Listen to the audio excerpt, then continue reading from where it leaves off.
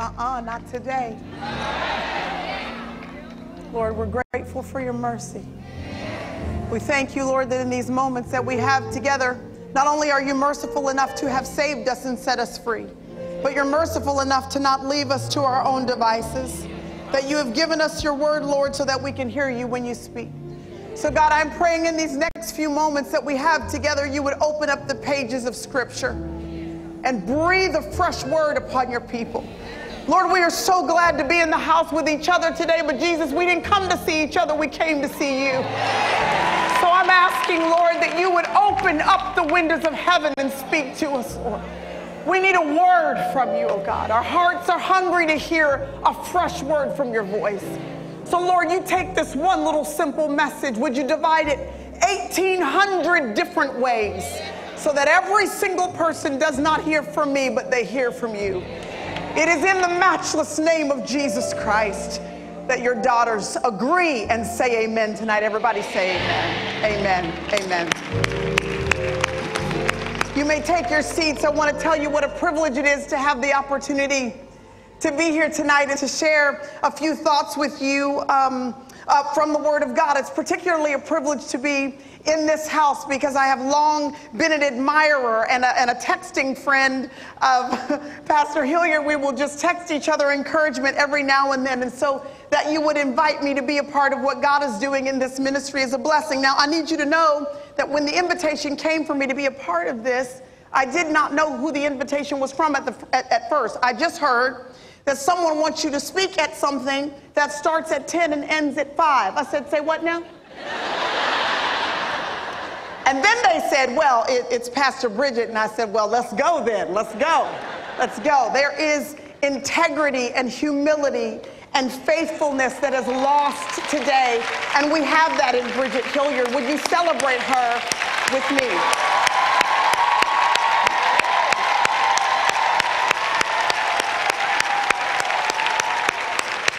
It's sad. It's sad that humility is rare. Ooh, it's sad that humility is rare. Y'all, it's sad that integrity is rare. That the same person who's standing under the spotlight is the exact same person when nobody's looking. Y'all, that's rare. And when you find somebody who actually does honor their husband and who actually does prioritize their family and who is not after the limelight more than they're after a well done from Jesus the Christ, that's a person that you seal yourself to and you sit at their feet and you listen to what it is that God is going to say to you from them, not because they're better than you, but because God has proven through their lives what it means to walk in integrity and faithfulness, and that it is possible to do it God's way. It's possible to do it God's way. So I honor her and I honor her husband. I honor this house. It's a privilege to be here.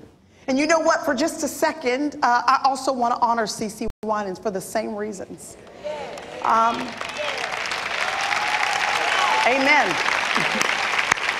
I want to honor her for that. Because a whole lot of people can sing. But not everybody is anointed. A lot of people want to be superstars. But everybody's not willing to be in their closet in prayer, seeking the face of God, whether or not they win a Grammy, whether or not they sell a lot of records. They sing it because they just love Jesus. And that's what you see in CeCe Winans. I'm going to tell you really quickly, because I always say this of her whenever I'm with CeCe somewhere. Y'all, I was probably about 14 years old. I do not know how I ended up in a home after CeCe and BB had done a concert somewhere. My parents took me to this concert, and afterwards there was dinner at somebody's house, and I happened to be able to go. And of course I was this starstruck little 14-year-old, and I remember watching her. I watched her, because you know I'm 14, and I'm like, that's CeCe Winans right there. So I'm watching her, and they were trying so hard to make a diva out of her. They were trying so hard to serve her every little thing and give her every little thing, and they didn't want her to do anything for herself. Her children were with her. They kind of wanted to take care of the children so that she could be treated in a certain way. And I remember watching her and gleaning from her and learning, because she would not allow them to steal from her the privilege of being her children's mother.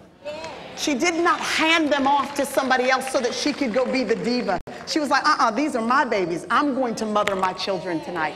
I was 14 years old when I saw that. And it informed the ministry that I did not even know that the Lord would have for me. The way I mother my children today, I have 3 boys. The way I mother them today is largely because of what I saw one night off stage of CC Winans. I'm so grateful for that. I'm so grateful for that. I want to share a few thoughts from the scriptures this evening. I'm going to ask you to bear with me because I don't know if you can tell or not, but just getting over a little bit of a cold over the past week and a half, so I have a little bit of that scratchy voice. I've been praying and saying, Lord, help me not to go into one of them coughing fits. You know, the ones you can't recover from?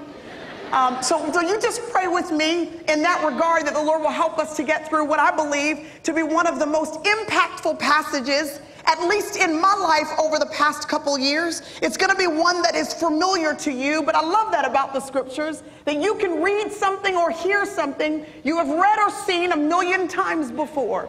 But on this day, the Holy Spirit can take out a divine highlighter and cause that thing to leap up off the page and grip you in your soul.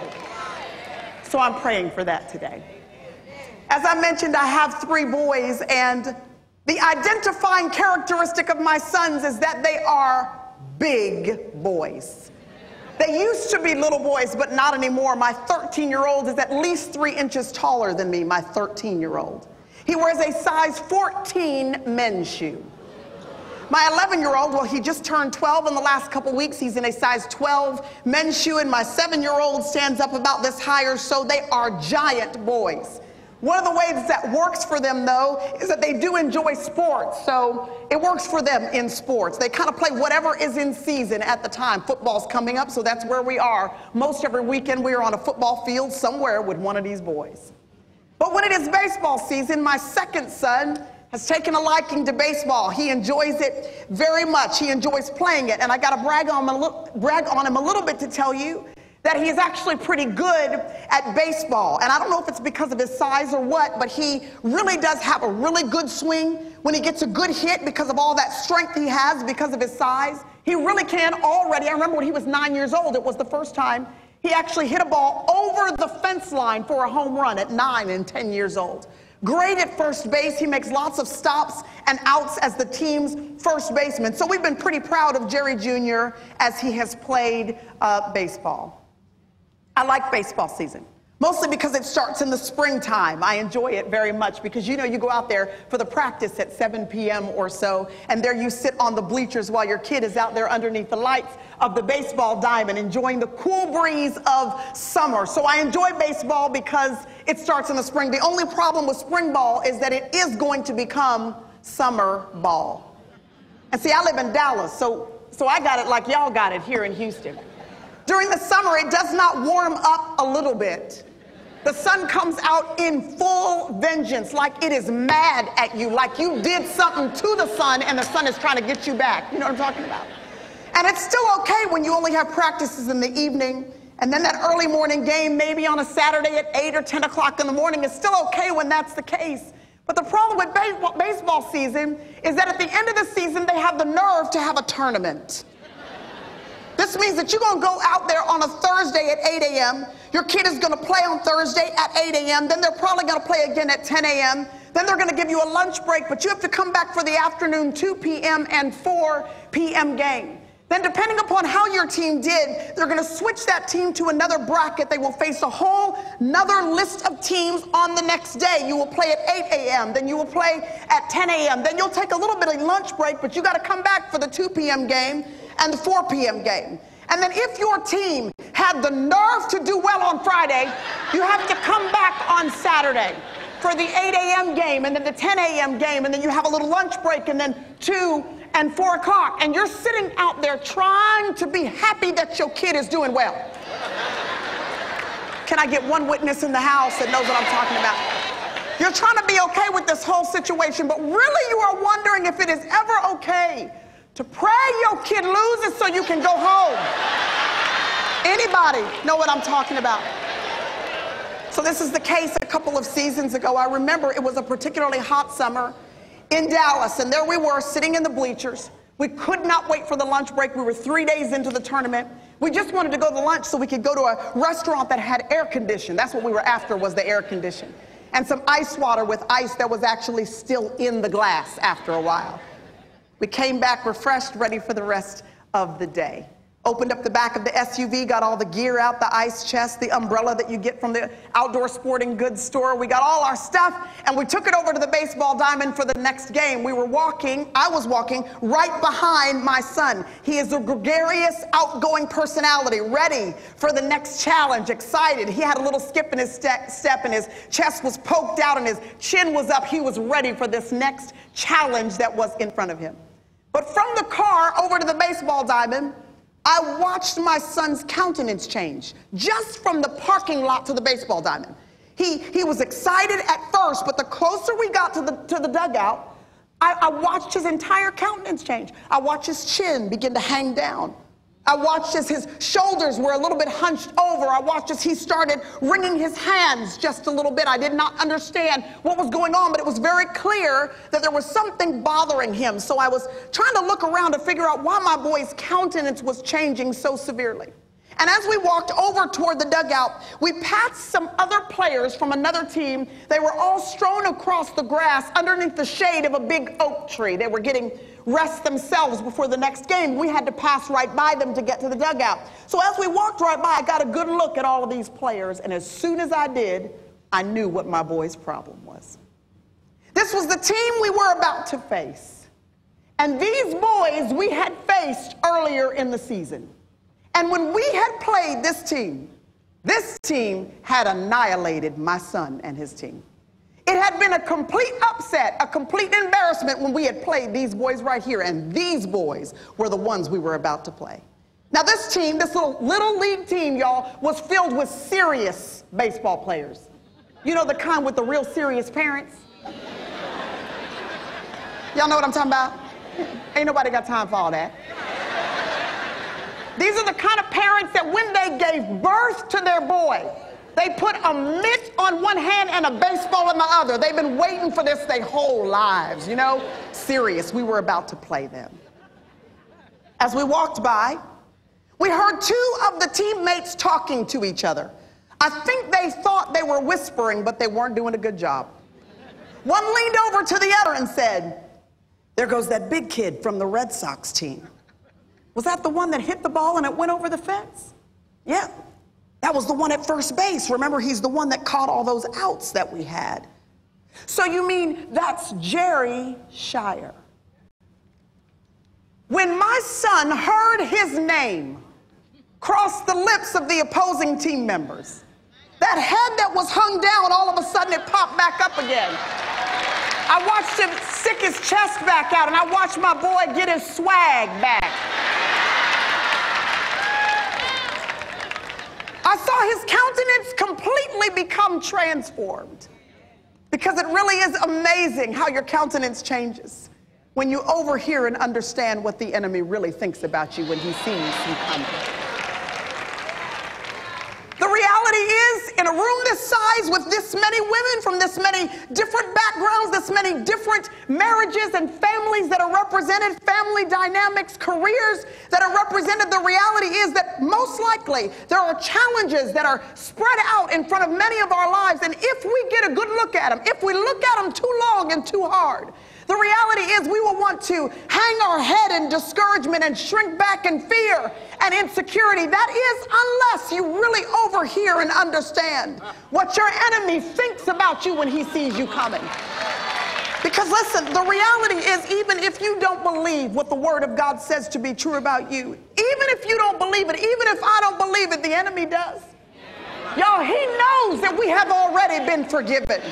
He knows that he is already underneath your feet. He knows that he can form a weapon against you, but that weapon will never have the opportunity to prosper. He knows that you have been made competent by the Spirit of God. He knows that you have been equipped for every good purpose to which you have been called in Christ Jesus.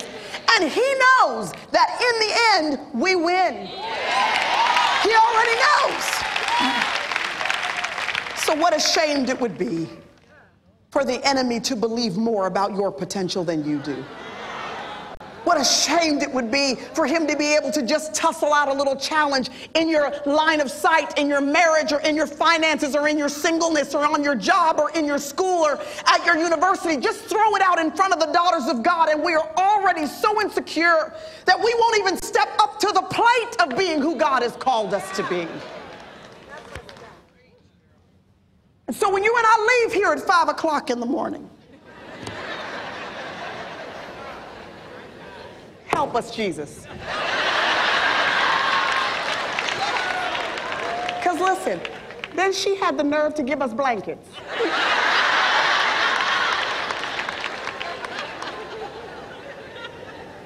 The problems that you left last night will likely still be there tomorrow when you get home. There in front of you, and you will have a choice to make.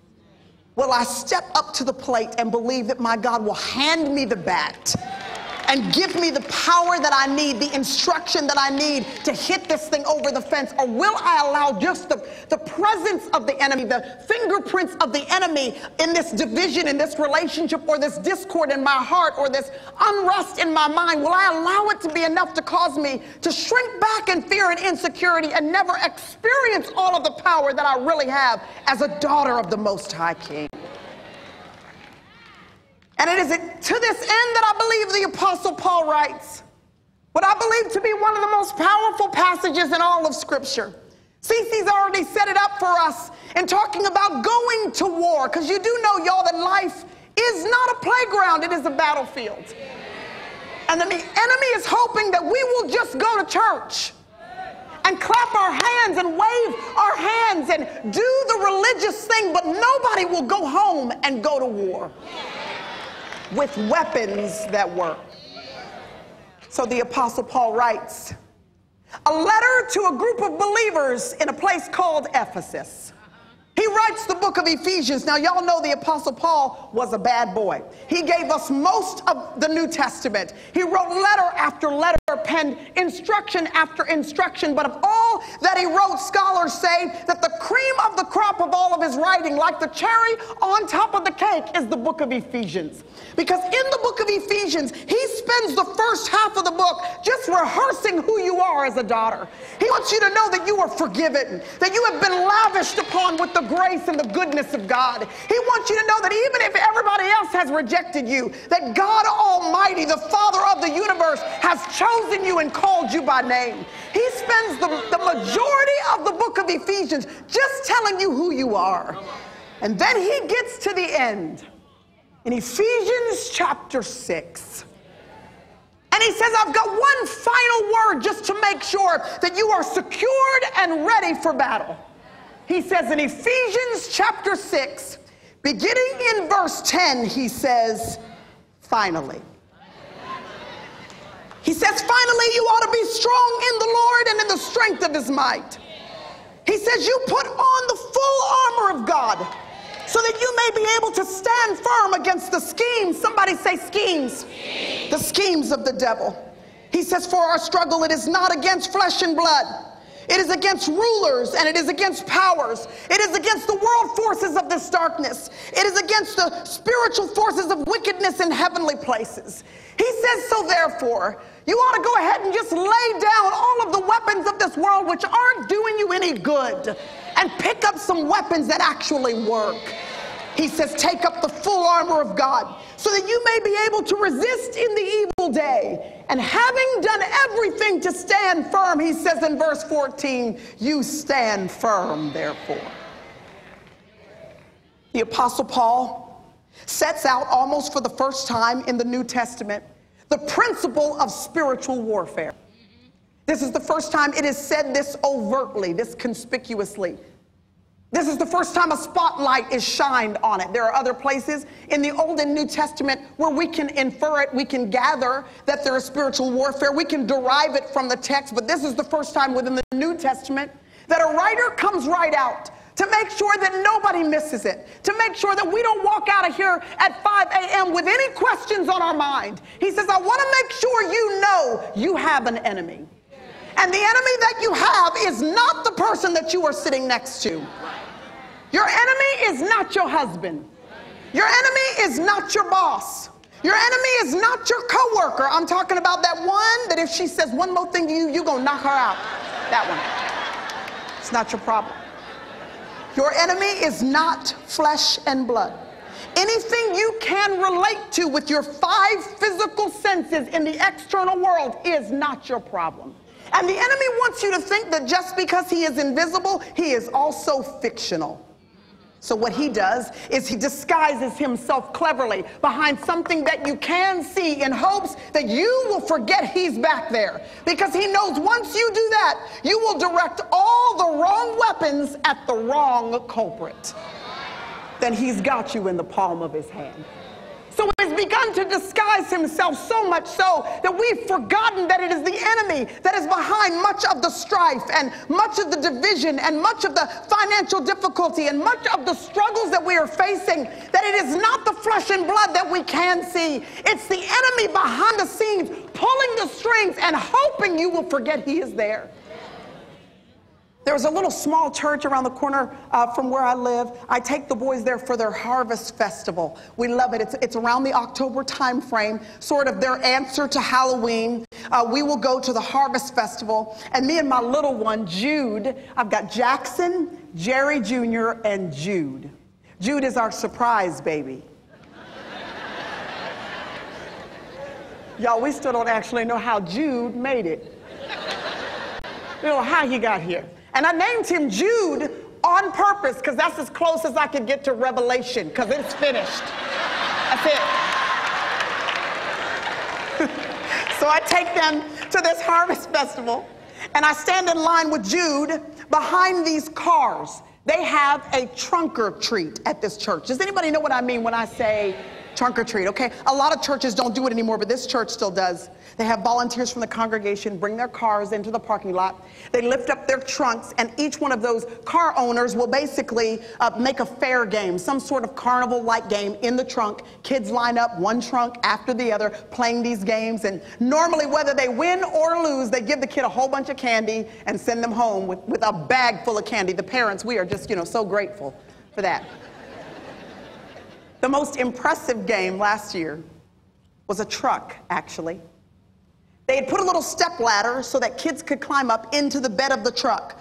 They had attached to the side of the bed of this truck a tabletop, a board that was about the same size as the bed of the truck. They'd cut 6 holes in it, draped it with some fabric, and out from those holes every few seconds, a puppet would pop through.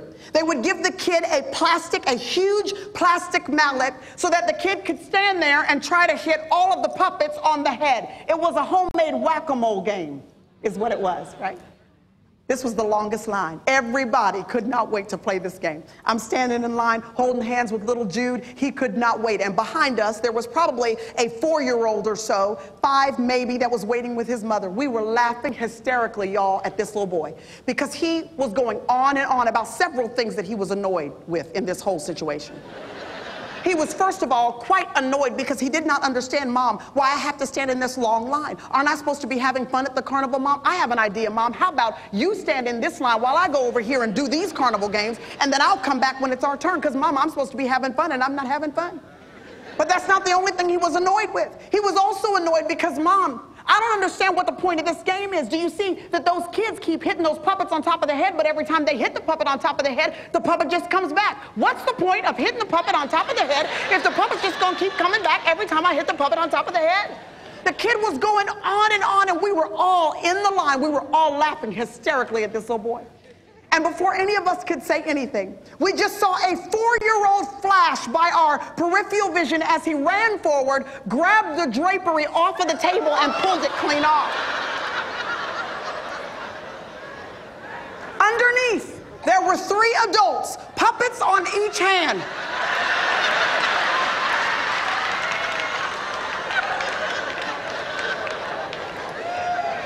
So that day we laughed, but we also learned a very valuable lesson. That there is always something you can't see, controlling what you can. And if you spend, and I spend, all of my time and my money and my manipulation and my anger and my frustration, popping at all of the trouble that keeps coming up and showing itself in my marriage and in my finances and in my school and on my job and in my career. I will at best exhaust myself, but I will not have hit the enemy where it hurts. The Apostle Paul says in Ephesians chapter 6, would you pull back the curtain once and for all and let the enemy know that we got our eyes on you, that we're not going to let you play us for the fool any longer, that we know how to use weapons that hit you where it hurts. So the Apostle Paul says, today's the day to stop directing the wrong weapons at the wrong person. Would you please look at the person next to you and say, girl, you are not my problem. I thought you were, but it's not you.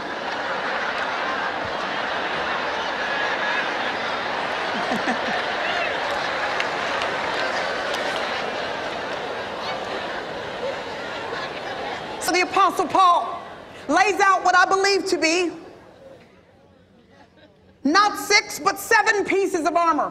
Traditionally, it is taught as 6 because he does say in verse 14 that your loins need to be girded with truth. And he does say that you need a breastplate on called righteousness. And then in verse 15, he does say that you need something for your feet. They better be shod with the preparation of the gospel of peace. And then he does say in verse 16 that you do need to erect faith over your life because it will act as a shield that will extinguish all the flaming missiles of the evil one.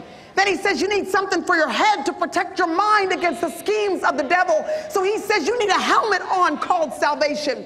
But then he says not only that, you need a sword, a dagger really, of the Spirit. It is the Word of God. But he does not stop at those 6 because in verse 18 he says, pray. You cannot have victory. Are y'all listening to me tonight? You cannot have victory unless you are a woman of prayer. You cannot have victory unless you take seriously a conversation with your God. Prayer is the key that unlocks all of the blessings that your God already has planned for you, but cannot dispense to you until you are found on your knees before him. And if I were the enemy, I would want to devalue the potency of what I know to be the most valuable weapon you have against me. That is why he has made our churches a house of great preaching and a house of great programs and a house of great impressive possibilities for the community. All of those things are great, but Jesus said, let my house be called a house of prayer. Y'all, prayer is what pulls the curtain back. It is what allows us to direct all the right weapons at the right culprit. Prayer is what activates all the other pieces of armor so that they are infused with the divine activity they need to cause you to be able to stand firm against all of his schemes. So he says to pray. You and I don't have time to march through every single one of these pieces of armor, but just a couple of them that I thought you and I could talk about tonight. Is that all right? Just a couple of them to help us to stand firm against his schemes. Somebody say schemes. Schemes. The Apostle Paul wants you to know how serious this business is of warfare with the enemy, because he wants you to know that the devil is not haphazard in his attacks against you. He says that your enemy is scheming. Okay, y'all, listen. If somebody does me wrong, I'm a pretty easygoing personality. I mean, it'll hurt, but I can get over that. But if I find out somebody has been scheming to do me wrong, oh, that's a whole nother thing. That's a whole nother thing. Because when I find out you've been studying me, you've been watching so that you can see what my habits are and when I come and when I go. You've been studying so that you can see what my weaknesses are so that you can best take advantage of me and lead me astray. You've been trying to find out what the proclivities of my flesh are so that you can tantalize me in a way that will lead me in a path of rebellion against my God. And when I find out that not only have you been studying me so that you can take advantage of me, but you've been studying this man that I've been married to for 17 years so that you can figure out what his weaknesses are so that you can lead him astray. And you've been studying him, looking into his history so that you can figure out how to cause there to be combustion between his history and my history so that there is no unity and oneness in our relationship. And then when I find out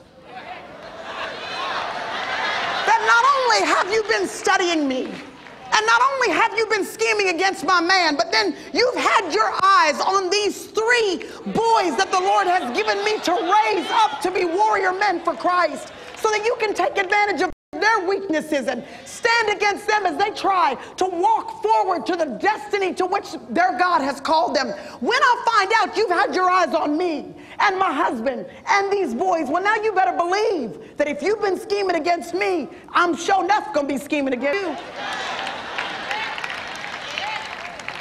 That I'm not just going to stand back and let you run roughshod over my family. I'm not just going to stand back and let you play me for the fool and let you run roughshod over my peace of mind and my peace of heart and this marriage that I have and these boys that I have been given to raise. Just like you should not just allow the enemy to come in. Y'all, we're the ones that are supposed to stand in the doorway of our homes, in the doorway of our cities and say, not today, Satan, not on our watch, not on our watch. So the Apostle Paul says, you got to be dressed right for victory. You got to be dressed right. And he starts with 2 pieces of armor in one simple verse that I want to share with you for a moment. In verse 14, he says, stand firm, therefore, having girded your loins with what? Come on, y'all. Having girded your loins with truth. With truth. I want you to picture the Apostle Paul sitting in what would have been a jail cell. It probably would have been more like house arrest. He was on house arrest in a Roman prison for about 2 years at the time. He penned what was a letter at the time to the first century believers in Ephesus. I want you to picture him sitting on the cold, hard floor of his prison cell, sweat pouring down his brow, ink quill in hand, as he hung over the parchment paper to pen this letter. And he gets to this final portion of the letter, really what is the exclamation point, the sealing mark to everything he's wanted to say throughout this letter. And he's trying to figure out the best words to be able to help the believers at that time and the believers in this time on this evening at this church in the middle of the night, how they can figure out how to best wear these pieces of armor. How to best make sure that these spiritual virtues aren't just something they applaud because it sounds good in the message, but they walk out of here with these pieces on, infused as a part of their life. Picture him looking up from where he is trying to find the right words and looking up to the doorway of his cell where there would have been a Roman centennial standing guard. Roman soldiers were a ubiquitous presence during the first century, meaning they were everywhere. Civilians, everybody knew what a Roman soldier looked like. And they knew the features of the Roman soldiers' gear. They would have known, for example, that the most obvious thing they could see from afar off was a helmet that most of the time had brightly colored feathers that were standing high above them. They would have noticed that. It would have been impressive. Not only that, but they would have seen the breastplate. The breastplate was the heaviest piece of armor that the Roman soldier would wear. So they would notice that first. They would notice, first of all, what would be most obvious to them was not only the helmet, not only the breastplate, but that impressive shield. Y'all, the shield was like a door. There were wood planks that were sealed together. There was an iron hub right in the middle, and it was tall enough and wide enough that when crouched down, 2 or 3 soldiers could get behind the shield. When you first saw a soldier, you would see that shield. You would see that helmet. You would see the breastplate. Those were the things that were most impressive and applaudable when you saw a Roman soldier coming. But when the Apostle Paul looked to see what piece best correlates with truth, he did not pick the obvious. He did not pick the impressive. He did not pick the applaudable. He picked the piece of armor that the soldier put on first. Because underneath all that impressive stuff, there was a belt that held everything else together. Paul said, now that's truth right there. I cannot assume that because you came tonight, you are a woman who is girded in truth. Oh, I hope you go to a Bible teaching church like this one we are in tonight. I hope you are planted in the house of God somewhere, wherever you live, whether it's on this side of the planet or on the other side of the planet, wherever it is that you have come from. I pray that you are planted in a Bible teaching church. But I'm afraid that just because you go to church does not mean you are a woman who is girded in truth. Oh, y'all, I'm hoping you're in Bible study. I'm hoping you don't just hear the word preached on a Sunday morning. I mean, that's great, but you need something midweek to just keep you going all the way through. I hope you're in Bible study, but I'm afraid to say that you can be in Bible study after Bible study and still not be a woman who is girded in truth. And the sad thing about this generation, I'm putting myself in this generation, 45 maybe and under, the sad thing about us, y'all, is that we are impressive and we are applaudable and we have Instagram likes and we've got a whole bunch of followers on Twitter, but we have no belt of truth. There is no allegiance to the truth of God. I'm talking about an allegiance that is not politically correct.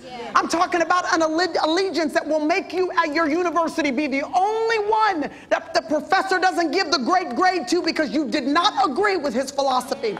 I'm talking about the only one that on your job says, I'm not getting the promotion that way because my word says that I will follow my God in integrity and I will honor him all the days of my life.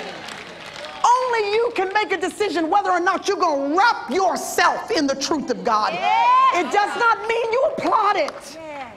It means that you live according to it. Yeah. Y'all, let me tell y'all why truth is so important. Are y'all with me? Everybody with me? Let me tell y'all why truth is so important. Because the enemy's number one MO, are you listening in the balcony? Listen, the enemy's number one MO, I mean his calling card, where you can see him coming from a mile away, is deception.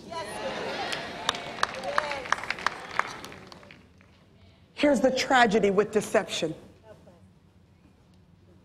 Embedded within deception is a blinding agent, so that the person who is being deceived doesn't know.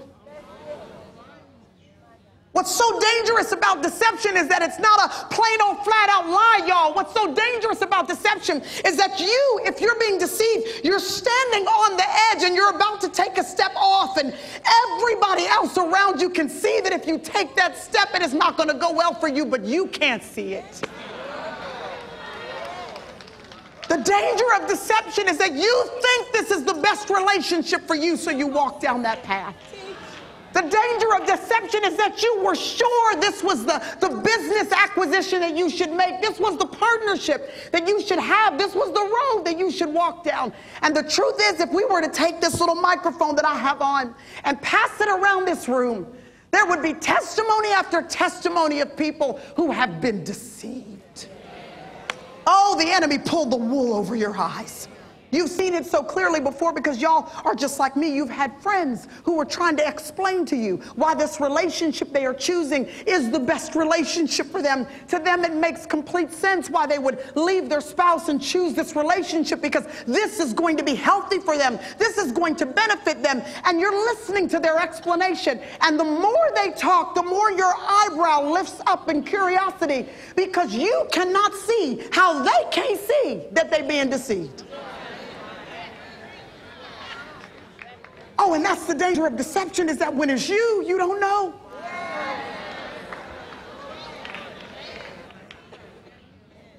It's only in hindsight that you look back and realize he played you for the fool.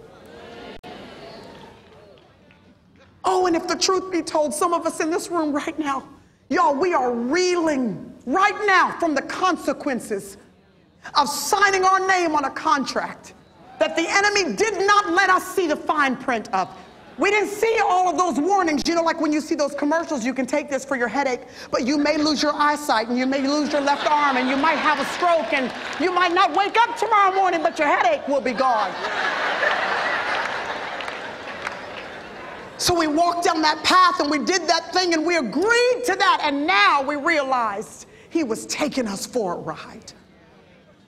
The only way that you and I can have any defense against deception is if we are girded in truth. It is the first line of defense against the enemy, because when you're being deceived, you don't know.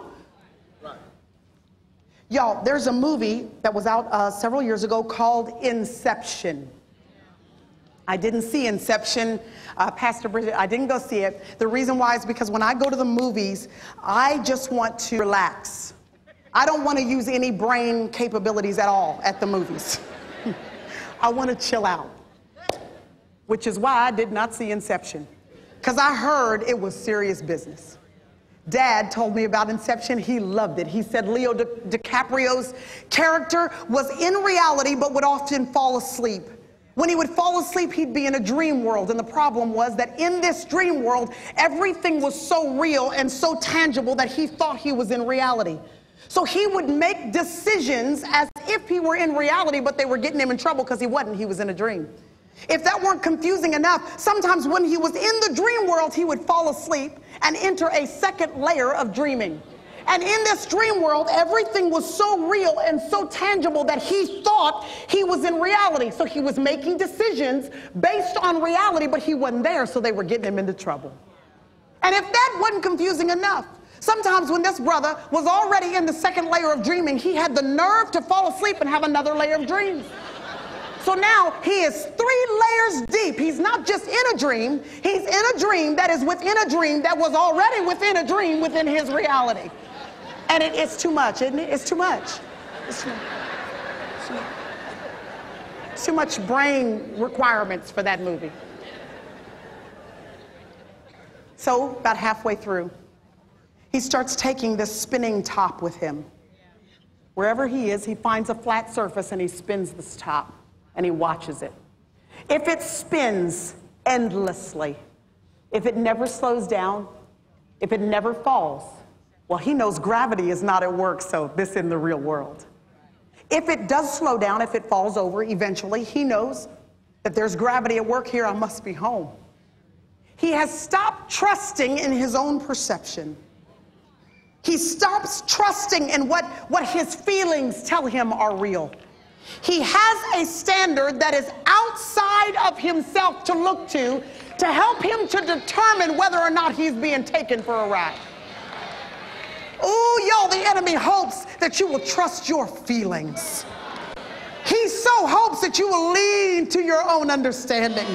He so hopes that you will not make a choice to gird yourself in truth, that you'll have an objective standard that is outside of yourself, because he can deceive you. You need something that is an objective standard, the same yesterday, today, and forevermore, never changing. And when you have this set as your standard, he can't play you like he can play everybody else, because you've got a standard that is not subject to the way you feel. I wonder if there's anybody in the room that's ever been taken on a ride by your feelings. Ooh, he hopes you'll trust what you feel. But if you are a woman who is girded in truth, you have just aligned yourself with the first line of defense that the enemy cannot take advantage of. Just one more for tonight. He not only says in that same verse 14, that you need to have your loins girded with truth, but he also says you need a breastplate on. He says you need something to guard your heart. He says you need a breastplate, and your breastplate is called, come on y'all, it's called righteousness. Jerry and I live in a fairly rural part of the Dallas-Fort Worth area. We like it that way, kind of out in the country, but we're close enough to the city. We can get there in 10 minutes, really easy. But we live on a little quiet 2-lane road. Somebody's got horses over there, and somebody's got cows over there, and there's creeks and bugs and mud and things boys need in their life. I'm one of those mamas who believes in outside. Go outside. That's what I say. Anytime they have the nerve to come to me and say that they are bored, I say, no, you're not. You see that tree right there? Go play with it. Go play with it. So that's why we live out there. I love it. I love that they have room to run. That's what I like. One of the other reasons why I like it is because a friend of mine lives across the street. That's how I kind of discovered that place. When my boys were little, I'd take them to go visit Rachel because she lives across the street. She has a pond. I loved seeing my boys throw that stick out on the pond and her dog go out and chase that stick and bring the stick back. I loved who my boys were out there. So still to this day, my boys and I will go to the pond. We grabbed the 2 fishing poles that I bought on sale at the local super Walmart around the corner. I also have a tackle box that I got on sale at the super Walmart because we do like going fishing, and I like fishing. I don't mind fishing with the boys, but you know, I need some gear to go with me. So in that little tackle box, we have extra hooks, we have extra bobbers, and we also have gloves because I don't mind going fishing, but I ain't finna touch no actual fish. So we go fishing and we stand in this little corner of the pond underneath the shade of some trees. Most of the time we stand right there on the shallow end where we're just going to catch sun perch, real small fish, nothing major. We'll walk over there, cross the street, grab the extra hot dog meat from the week. That's our bait. We're real professional. We're real professional. And we fish. Sometimes I'm feeling adventurous, y'all. My neighbors have this little old metal rowboat they bought on Craigslist some years ago. They always leave it turned upside down on the edge of the pond. It's turned upside down because any water that collected the last time it was out, the water needs to drain.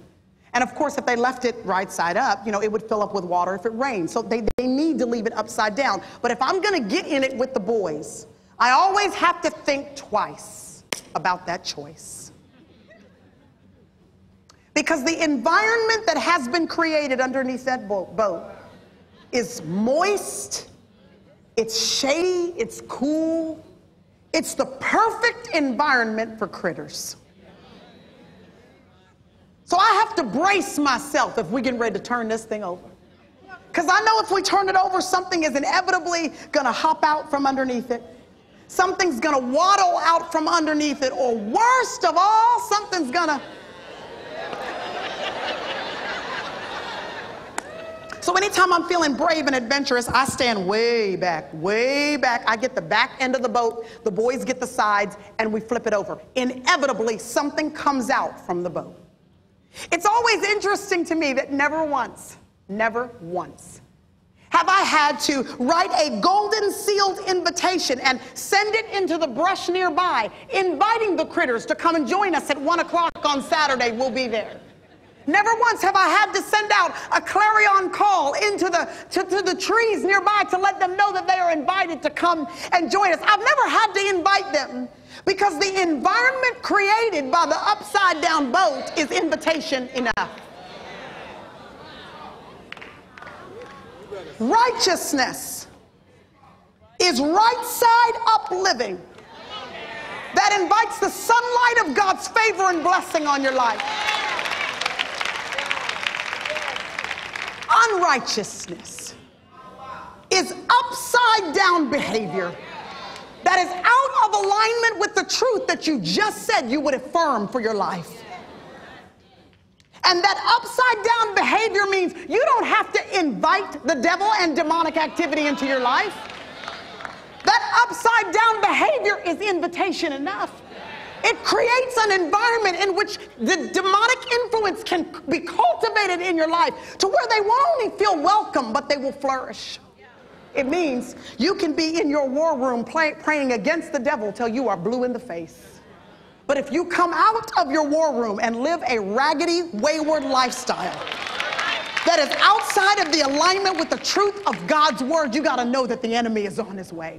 In fact, if you are seeing the fingerprints of the enemy in any place in your life or in mine, I'm talking about a lack of peace, jealousy, strife. I'm talking about the fingerprints of the enemy, sickness and disease on your life. Just ask yourself. It might not be the case, but just ask God.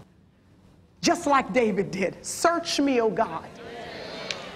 Examine me. Let me know if my boat is upside down. Let me know if my attitudes and if my actions are out of alignment. Let me know, Lord, if in some way I'm creating an environment where the devil feels like he can make himself at home up in here. So that by the empowerment of the Holy Spirit, I can get on with the business of righting myself so that I can have your favor all over my life. Y'all, that's what I'm after. Anybody want God's favor on your life? Y'all, we don't have time to play games. We need God's favor. When Moses was on his way to the promised land, remember, God got so upset with him. He was like, y'all go ahead. I ain't going to the promised land. And Moses said, hold up. Exodus 33:15, he said, if your presence is not going with us, I ain't going. Because he said, what will mark us if we do not have your presence? Y'all, that's what's going to mark us. It's God's presence on us. It's his favor on us. Y'all, it's not Instagram followers that's going to mark us. It's not impressive pictures that is going to mark us. It's not the applause and the celebrity, the appreciation of people that is going to mark us. It will be the anointing of God upon our life that will mark us and separate us from everybody else.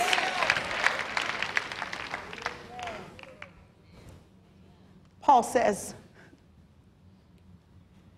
if you want a breastplate that will cover the most vital spiritual organ that you have.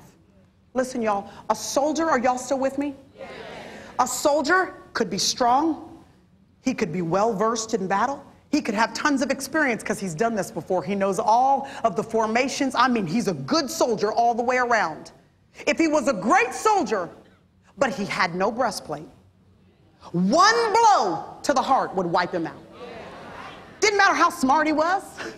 Didn't matter how impressive his formation was. It didn't matter the t-shirt he had on or the bumper sticker that was on his car. Didn't matter how much religious activity he participated in. No breastplate. One blow to the heart will wipe you out. What the physical heart is to the physical body, the spiritual heart is to your spiritual life. All of the vitality that you need to be pumped into your spiritual life so you keep walking in fervor and in passion and you have a vibrant relationship with Jesus Christ, so that your relationship with him, so that your Christianity is not dumbed down to just a religion where you read a verse a day to keep the devil away, but where there's a conversation and vitality happening with your God, where you serve him in spirit and you serve him in truth. That kind of vibrancy comes from a healthy spiritual heart. Which is why if I were your enemy, more than anything, I'd be after your heart. Because one blow to the heart and I can wipe you out. So when the enemy schemes against you, y'all listen to me, when he schemes against you, he's trying to figure out how to get that breastplate off. Do you think it is by chance that that particular temptation, that temptation that's your thing, that same temptation to your friend would make no difference because that ain't their thing, but that temptation is your thing? It's the one that suits your fancy. It's the one that tickles your inclinations. It's the one that makes your eyes take a second look. Do you think it is by chance that that temptation happens to show up in your life when you are particularly hungry, particularly tired, overwhelmingly lonely, and then the temptation shows up? Y'all, that's not a coincidence. That's a scheme of the enemy. Because the enemy wants your breastplate off, because then he knows that the most vital spiritual organ that you have is at his disposal. One more thing and then I'm going to be done. Your heart. Y'all with me? Everybody okay? Listen, your spiritual heart is the centerpiece of your soul. It's the hub of your soul, okay? Your soul is composed of your mind, what you think, your will, what you purpose to do, your ambition, or your emotions, what you feel, and your conscience. Your conscience is not the voice of God, but your conscience is like the microphone that the Holy Spirit uses to help you hear the voice of God. Okay? If I were your enemy, ooh, I'd be after your heart. Because with one blow to the heart, I automatically have access to your mind.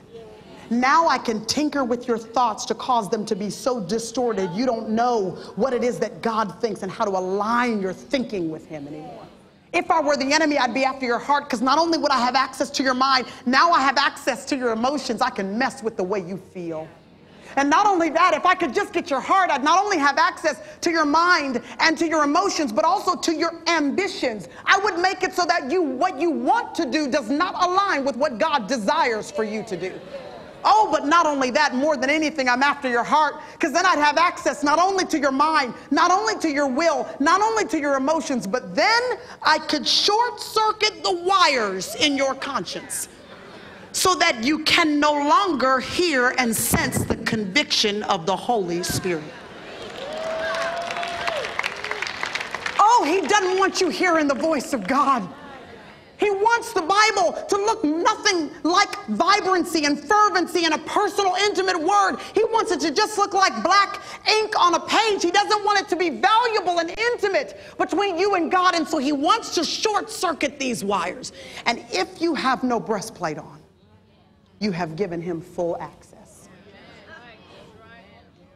Righteousness does not mean perfection.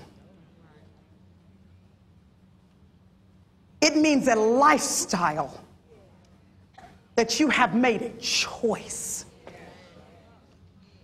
As for me and my house, we're going to serve the Lord.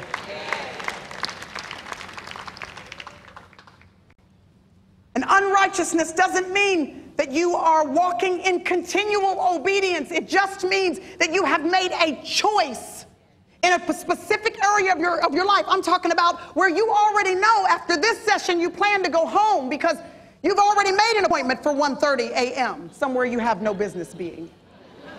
It's a planned disobedience. It is a lifestyle. You've already decided that you don't want this breastplate on. Righteousness is not perfection. It just means that you have chosen, I'm not going to plan disobedience. It's not going to be scheduled and put to my life. I am not going to knowingly walk down a path that I know is dishonoring to my God. When I sense the conviction of the Holy Spirit saying, whoa, I'm a hold up. When I sense him saying stop, I'm going to stop. Not by my own strength and power, but because the Holy Spirit lives in me to empower me to be what I cannot be in my own strength and in my own power.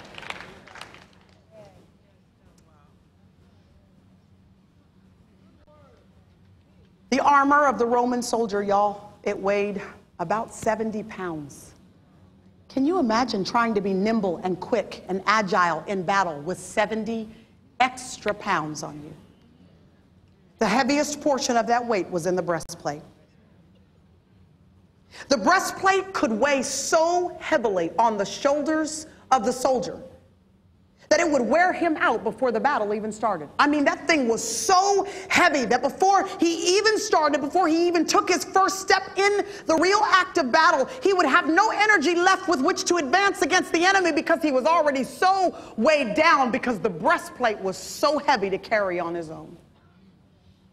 Part of the job of the belt was to take some of the weight of the breastplate off of the soldier's shoulders, so that the soldier didn't have to carry all that weight by himself.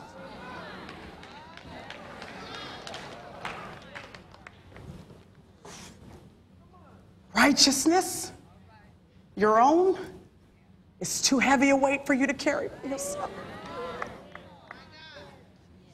If the enemy can't shackle you by sin and addiction, he's going to shackle you by perfectionism so that you're so weighed down trying to impress God with your own righteousness that you don't even have any energy left to live free and fully for your God because your own righteousness is weighing you down. Y'all, it's too heavy a load for you to carry all by yourself. But there's some truth. There is some truth that can take that weight off of your shoulders. There's some truth that can set you free. And here's the truth. The truth is that 2,000 years ago, a man named Jesus Christ, he died on the cross of Calvary. And when you accept his gift of salvation in your life, not only does he withdraw from your spiritual bank account the sin, the debt, the wages you owe for what you have done and what I have done, but he doesn't just withdraw, then he credits you with something. He credits your spiritual bank account with the righteousness of God in Christ Jesus. This is some truth that will set you free, because now you know righteousness is not on your shoulders anymore. Because now you know that the truth of God takes the weight off of you trying to have your own righteousness, because his righteousness has been your gift. And I just wonder if there's anybody in the room tonight and you are so weighed down trying to impress God. That righteousness is wearing you out. You've got perfectionism on you like a shackle, trying to be something that only the gift of Jesus Christ can be and give to you in your life. I want you to bow your heads, and I'm going to ask you a question that right now in the middle of the night is the best question you could ever be asked. I want to ask you if you have ever received the gift of Christ's righteousness on Calvary. I want to ask you if you have that weight on you that is weighing you down so much so that honestly you can't live free and fully, because you realize today you've been carrying your own righteousness. And you are sure enough tired. You need something to take the weight off.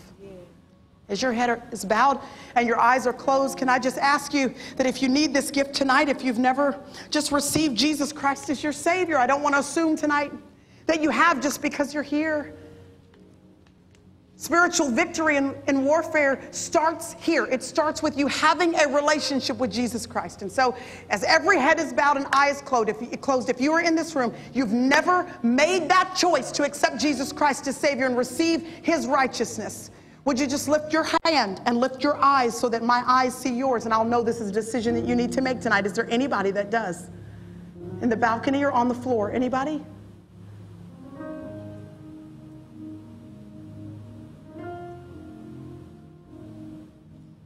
Just 10 more seconds or so. Is there anyone? It's good news if there's not. Anybody? Well, then I ask, if there is anyone in the room and you are facing such serious spiritual warfare and you've been directing the wrong weapons at the wrong culprit, and today you realize that it's the enemy who is behind the scenes stirring up trouble, and you want to commit today to exchange the weapons of this world for weapons that actually work. You want to be a woman who makes a decision to gird yourself with truth and to put on a breastplate of righteousness. If you have a particular issue in your life and you need prayer in this regard, would you please just stand to your feet and let me pray for you as we close.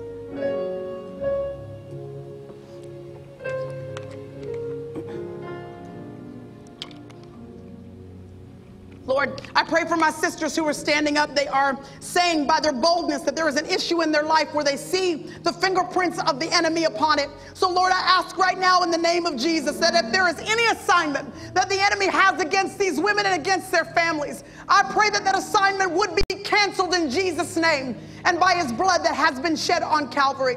Lord, I speak against the enemy and I say that he will leave these women alone, Lord, that he will not mess with their minds and not mess with their hearts. He will take his hands off of their marriages and off of their kids and off of their health and off of their finances in Jesus' name. And Lord, I pray that you would make us women of courage, that you would make us women of victory. I pray that when we leave this place in many hours from now, Lord, that we will be women girded in the weapons of warfare that are divinely empowered for the tearing down of strongholds, Lord.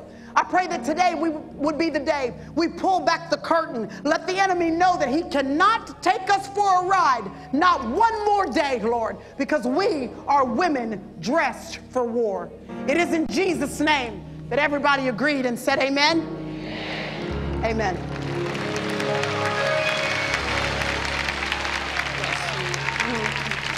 Hallelujah. Praise God. Can everybody just bow your heads just for a moment? And even though she made the appeal and no one raised their hand, I don't want to just take for granted we're all born again. So if everybody would just repeat this prayer.